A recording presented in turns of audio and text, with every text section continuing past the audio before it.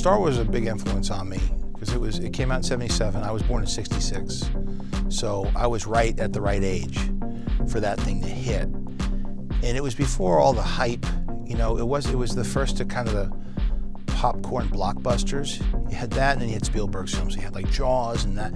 But before then, it was still the '70s. You know. I remember getting a call from my agent saying that Jon Favreau wants to meet you regarding a Star Wars project.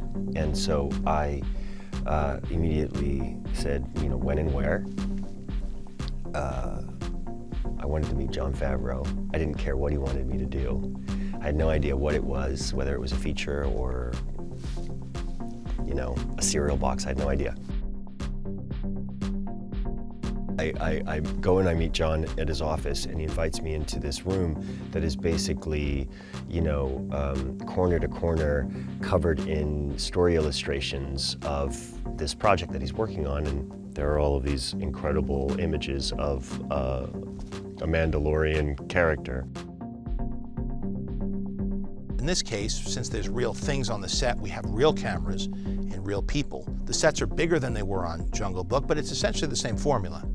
And now instead of having a green screen, they had to move around in light, which took forever. And that was really the frustration that led to these innovations, which was how could we do that without green screens next time?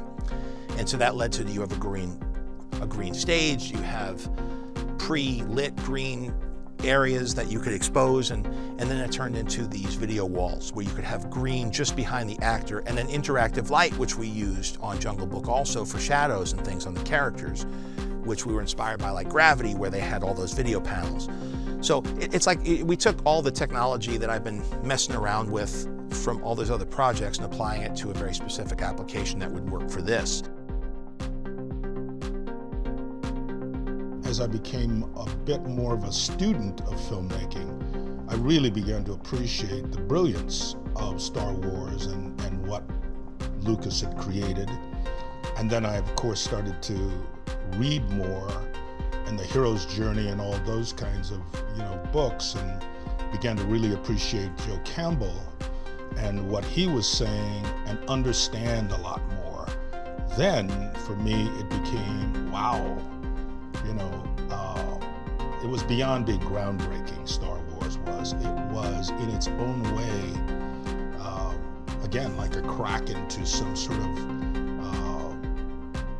other universe that I hadn't been exposed to, you know? So it was pretty phenomenal, not only what it was at the time, but what it has become.